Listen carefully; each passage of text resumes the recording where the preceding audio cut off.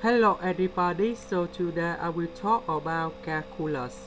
The topic today is about arc length of the cardioid. So I will show you the technique. First we have r equal to 2 plus 2 cosine theta. Later that we need to find first the derivative of this one. So you got about negative 2 sine theta. And we know that this should be from 0 theta to 2p, and now the formula should be in here. We have the square root and we have r square, and first the derivative of r square d theta. So we put everything in here.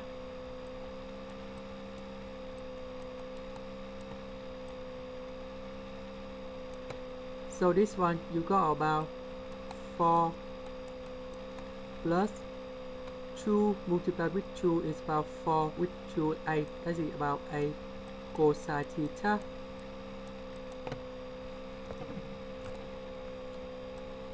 We have 4 cosine theta square. This one power 2 you got about 4 sine theta square.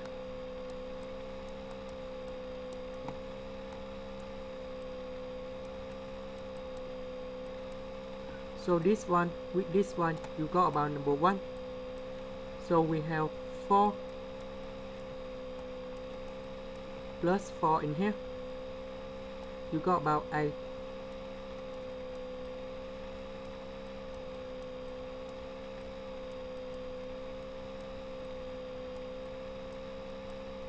So we put the square root of number 8 outside.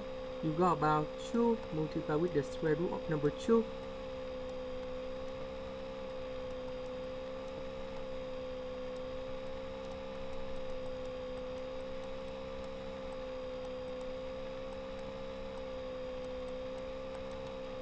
So we will apply the formula in here. Cosine 2a equal to 2 cosine a square minus 1. So in this situation we have theta in here. So if we want to get about a, we need to put about theta over 2. So that's why you got about theta in here, and then we convert to cosine theta over 2 square minus 1. So we convert cosine theta into this one.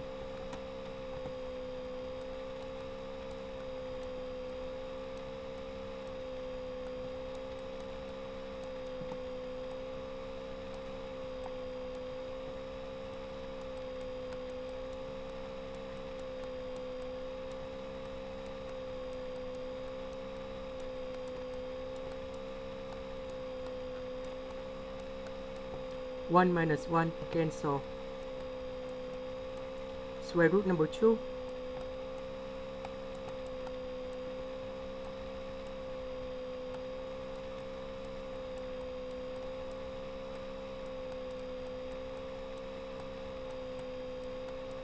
This one, you got about 4.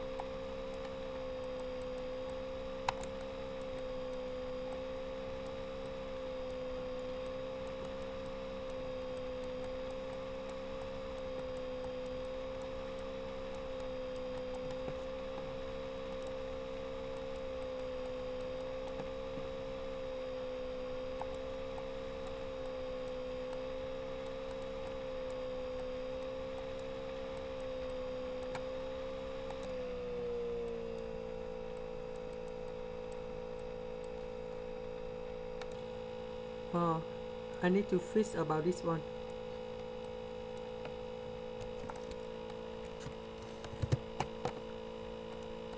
Because cosine theta over 2, they have the positive and the negative side. So in this situation, we need to put about 4 multiplied with 2, the interval from 0 to b cosine theta square, or cosine of theta over 2, and you got about a multiplied with 2 sine theta over 2. We put the number in here, and you got about number 16. That's the end. Thank you for watching.